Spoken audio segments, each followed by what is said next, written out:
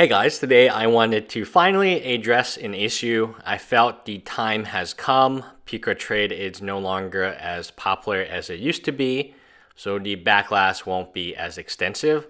And more to the point, YouTubers are not celebrating, promoting, or otherwise branding PucaTrade. So let's talk about this platform. What exactly changed? Actually, they made some positive changes. Definitely something that I didn't expect. You can now change your Puca points for playmats and sleeves. And that's what Magic Duels does.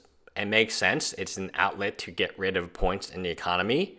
And they should have done that in the beginning, have some way to change them from Magic product. Now there could be a huge markup where, given inflation of the Puca economy, there should be. But still, people would want to do that. Now, the main change is the MTG celebrities who are supporting this. There are very few to none. Now, one of the reasons is the payout is much less. So let's take an example. PucaTrade offered me 2 deals. If I had 20,000 subscribers, if only 1% of them, and a lot of times for some YouTubers, up to 5,000 people would sign up under the YouTubers link. But let's assume 20,000 subscribers, 1% of them, which is very realistic and very low on the lower end, sign up for the trade using my special link because it's free points for them, free points for me. I get 350 bonus points. They get 350 bonus points. So I get $3.50 of money, if you will.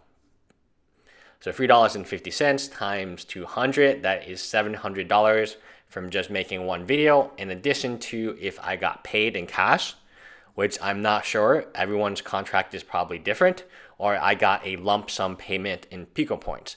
So for me, as a YouTuber perspective, had I taken the deal, I would have at least $1,000 in free Magic cards.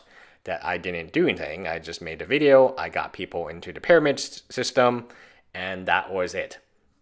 Now, that's only attractive when the value is equivalent to what you're giving up, which is promoting other products. Now, there are other products out there, TCG Pro being one of them, and card shops being another one, as well as if you own your own card shop, why would you promote this? Sell me cards, right? Kind of similar to what Darium's doing with Pokemon, where they advertise that you can ship them X amount of bulk and get a booster box, or you can buy from them. If you had your own store, why would you be promoting Puca points? Or if you were promoting a store, or if you were promoting a system of stores, this is taking away from that revenue source. So back to the point of why it kind of tanked. It tanked because everyone who had previously supported it no longer supported it. In fact, some members like Tolarium and MTG Wedge, the Mana Source, they made videos actually stating this is a terrible service, and good on them, because at that time it was a very bad service. But now I think they're improving. My opinion is they're trying. People don't try until something fails. And when you are on a ship that is going under, you will work much harder than when everyone's like, oh, PucaTrade, you're amazing, you're awesome. And they don't criticize you. And in fact, if anyone criticized PucaTrade back then, all the big YouTubers would smack them. Hey, no, PucaTrade's amazing. And then the overall feeling was that if you attack PucaTrade, and this was my feeling, I talked to GG Degree and MTG Degree. I don't know what his name is now. I think he changed his name. And he was the first one to really call them out in a noticeable way. I'm sure his video made a lot of sense to me, but people were so in love with the concept of trading junk for really good cards. Again, it's a pyramid scheme. You can only do that X many times because not everyone's going to want to trade good cards for junk unless they're counterfeits, right? And that's interesting. So that is a very interesting mark on PucaTrade. So back to my point about the system. The system has improved. Everything has improved to make it better, But the MTG YouTubers and celebrities and the writers and article finance writers and all these people who said bad things about PucaTrade, they can't go back into the system because the system's not profitable for them anymore. If you sign up 5,000 people, which it's done. They sent a newsletter to those 500 people who signed up based on that YouTuber, and every, let's say, $3, you get $3 a person.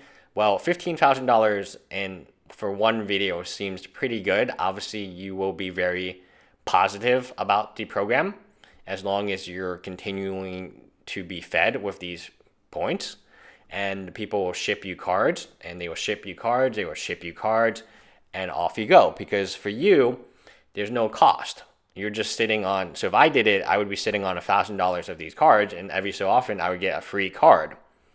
Now, the good thing about this is they are changing, and I have never signed up for them. This is the second time they've asked me to promote them. They've asked me to promote them when they first started out, and I had a blog, MTG Line blog, and I said no because it seemed a little sketch back then. And then they asked me right before MTG headquarters made his video supporting PucaTrade. They asked me to make the same video.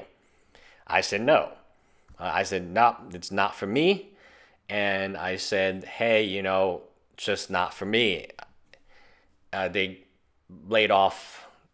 I mean, I have a video of it, and with all the emails and all that proof, and once they send the email, they can't delete it. You have a copy of it. So overall, PucaTrade has become less profitable for people who had supported it previously.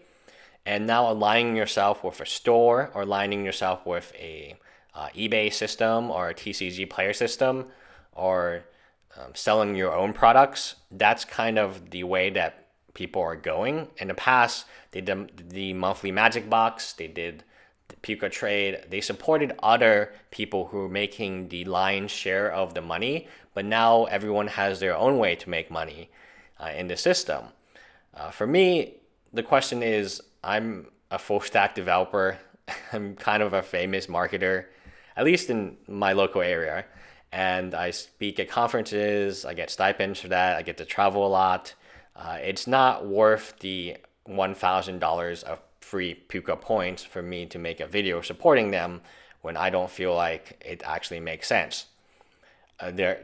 Previously, it made a lot less sense than it does now. Now there's at least an outlet, and they're exploring outlets to get, to at least move the stuff. I mean, now you can change the Puca points for playmats and sleeves, and it can be profit margins on those from the Puca side.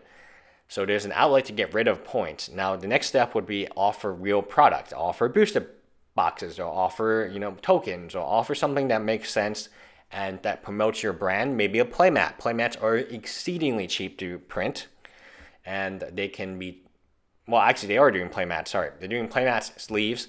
I would say offer a token, offer sealed boxes, get a outlet to get rid of these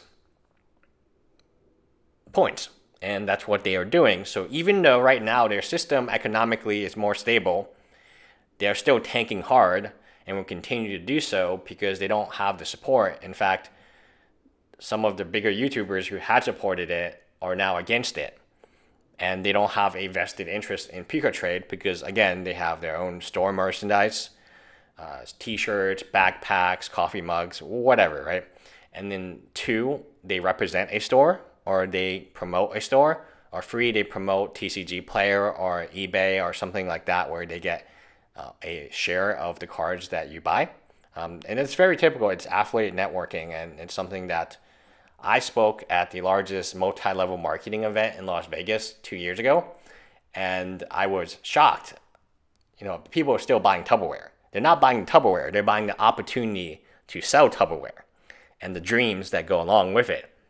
And Herbalife and Avon, and I can go into great detail about them because, again, I don't know how I ended up speaking at that, or even I don't even know how I ended up at that event, but that was that. Anyway, getting a phone call from my MLM lawyer probably.